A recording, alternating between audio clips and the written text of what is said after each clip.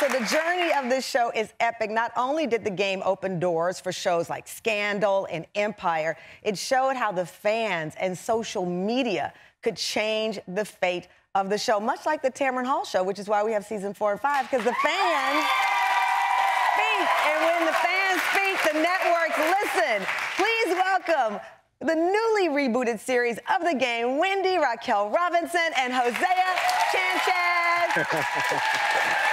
Oh my gosh. Listen, I love that you're on set. It looks beautiful. Both of you are smiling. I saw you when they were playing the clip of the fans talking about the show and the journey. You had a big smile on your face. How does it feel to not just be back, but because the fans said, bring them back or else we won't watch. Or else. It's so humbling. I was actually tearing up just seeing the journey and everything that you were saying about grace and just being grateful. It's a surreal feeling, you know, even being here on set and seeing all of this happen. And actually, we're shooting the finale right now, too. Yeah. Oh, okay, we're going to get into that because I need some spoiler alerts. But this is a crazy journey when you think about it. I mean, the show was canceled at one point when you were, I think it was on UPN. They flooded the phone lines. Like, the actual network couldn't take any more phone calls because fans kept calling and saying, we want this show. Why do you believe that the game inspired people, not just to say to friends, oh, darn, I wish that show was still on. They were inspired enough to take action to keep the show on. What do you think the reason was, Wendy? You know, I really think it's the characters that just draw everybody in. You know, we're so dimensional. You know, the writing is so well said and spoken, and the performances, the fans have been ride or die. They get it. And I think at the end of the day, we like an underdog story. Yeah. You know, if you look at Tasha and Malik, we started from the bottom, and now we're in private jets and, you know, just living an incredible life. And I think that's it. Yeah, I think the characters are fantastic, and you do get to know. I like to say Tasha Mack, your character, Wendy, was Kris Jenner before Kris Jenner. She was the original momager, right?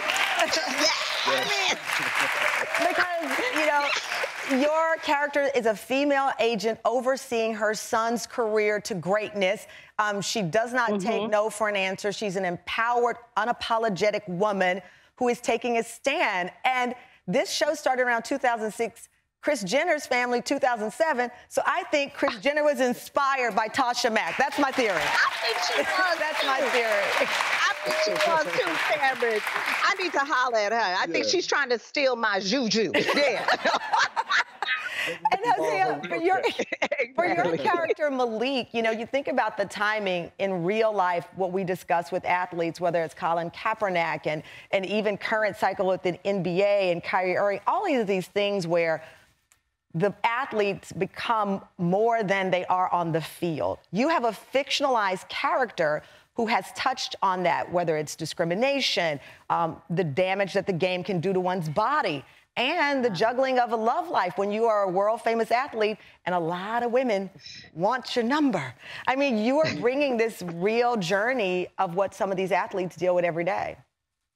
Yeah, yeah. And you know what? One of the things that I really love so much about this character through the years is that my character is really the voice of the players in so many ways, not just from, you know, a perspective of relationships, but a lot of the things that happen on the field and that inspires the things that happen in real life. So my character kind of leads us into the world of things that are happening on the field with real players and how they're influencing our regular lives. And as you said, Tamron, these players are responsible for a lot of social and economic change that we are experiencing as a culture right now. So I feel really honored and really blessed to be Malik in this season, not only of my life, but of our lives and of the character's life. Well, so you make a great point. It's been a journey. I know that the show came back on Netflix and people started, that kind of was the resurge of the reboot. And I'm curious because the show had been canceled.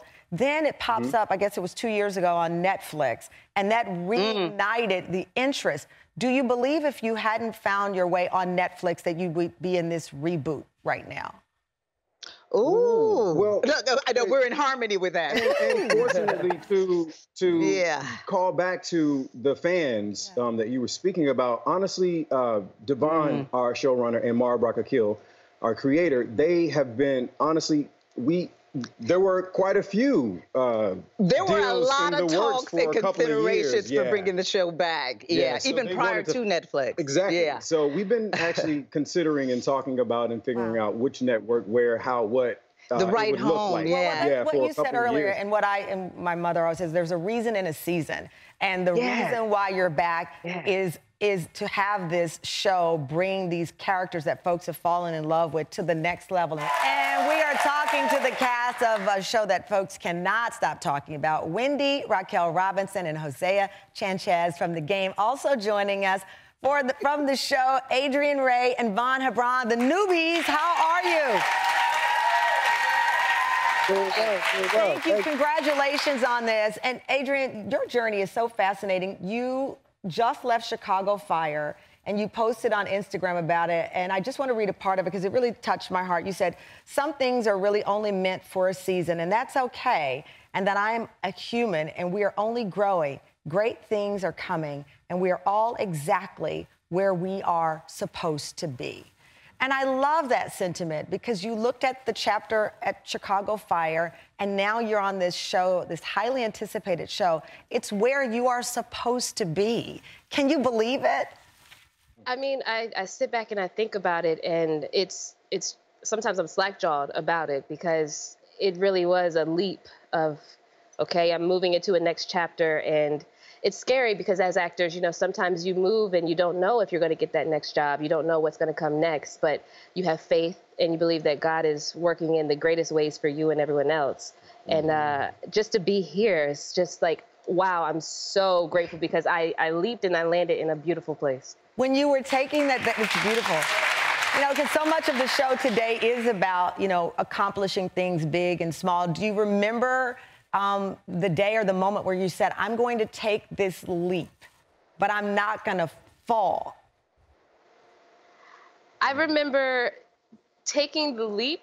I didn't know if I would fall. That's the scariest part is I said, if I fall, I'll be okay. That's more of the mindset that I had to have. Yeah. And as the time progressed, I thought I was falling, and I was like, well, maybe I'm not. maybe I'm okay.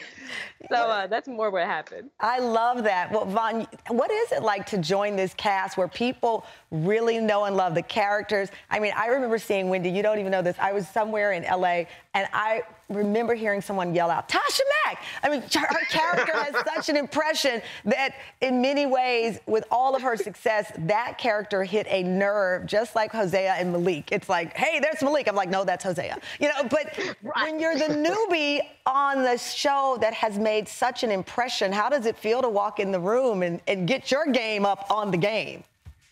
Yeah, it's really like joining a family that you grew up with. Mm-hmm. And it's like going from the little kids table at Thanksgiving to the adult table at Thanksgiving. You know, now you get to sit with them, you get to experience and laugh with them, and you get to be a part of the conversations, the experience that kind of influenced you growing up. Wow. You know, and it's like, again, being with your aunts and your uncles, and you're actually now having these adult conversations, this adult experience. No, so it's really being a part of something that was so influential on you. Listen, you I think you're He meant brother, Tamron. He didn't mean uncle, he meant brother. Big cousin. Big cousin. And listen, you called your co-hosts aunties. They're like, no, we're friends. We're siblings. Vaughn, your character I'm fascinated by. He's a bit of a dark past. And Jameson will be introduced to the audience. Will we love Jameson? Will we not? What's going on here? Will we? Okay, that means we won't like Jameson. So now we have a character already. If you can't say yes, we will like Jameson. We already know Jameson's going to be a problem. Hosea, one of the things... we're going to love Jameson. I do crime and I investigate, and I just saw the flinch. We're not going to like Jameson. I know that. I can tell. But, you know... Well, Hosea, you'll love him. We'll love him. Okay, I'm going to see because I'm going to be watching every episode. But Hosea, I've got to ask you because so much of the series obviously is based on football, but part of the reason it broke out is also these strong women, these strong female characters that take on misogyny, that take on the game. What is that like when you're reading these scripts? And not that the men are second to the women, but the driving force of this show. Well, you are. Smart answer. Yeah. What and that's is the way like? it should be. And that's the way it should be. Talk to me about the impact that had on people loving the show.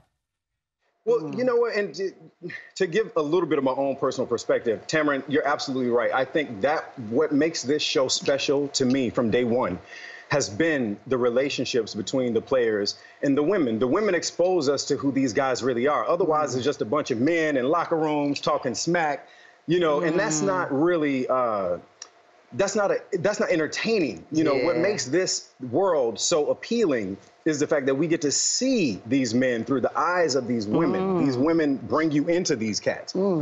So I think that's what makes the world great. Now, as far as my thoughts on how that plays into the scripts and how this world